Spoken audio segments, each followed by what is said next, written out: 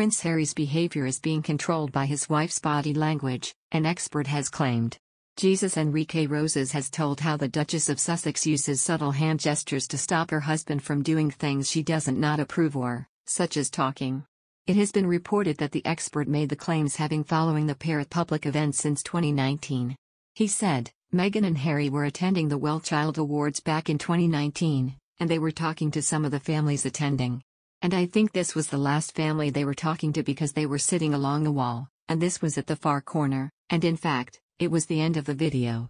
But Harry was still talking to them, in a quite engaging way, and then Meghan just stands up and literally, and silently commands Harry to stop and stand up just using her body language.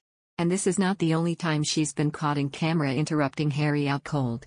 There's the Commonwealth Day 2019 video where she does exactly the same, or the red dress video, their visit to the annual Salute to Freedom Gala in New York City, November 10, 2021, where she uses that hand cue to get Harry going, and of course, the direct shut your mouth in Oprah's interview.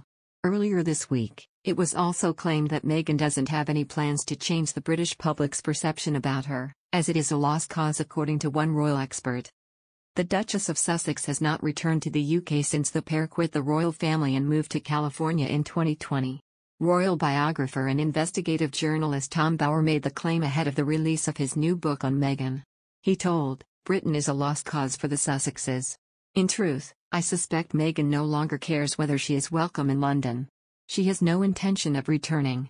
In the other hand, analyzing the Duke's recent appearance, Mr. Stanton said Harry is refreshed by some time away from the public eye. Mr. Stanton said, his lifestyle in California, and even just being away from the constant pressures of living a set routine as a royal, will have helped with this, and it looks like he is finding his feet in his new life.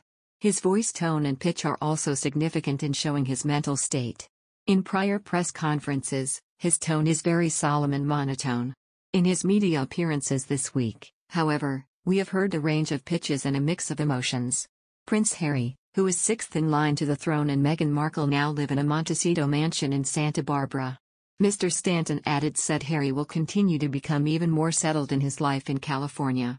He added, we will likely see a much happier version of Harry, particularly where he is becoming even more involved in his charity work and being an ambassador for good around the world like his mother was.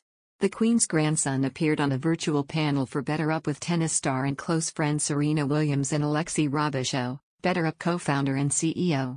Harry was announced as the company's Chief Impact Officer in March 2021, but this was the first time he has appeared for the business.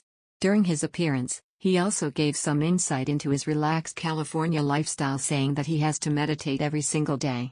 Harry said, one of the kids has gone to school, the other one is taking a nap. Right there is a break in our program. It's either for a workout, take the dog for a walk, get out in nature, maybe meditate.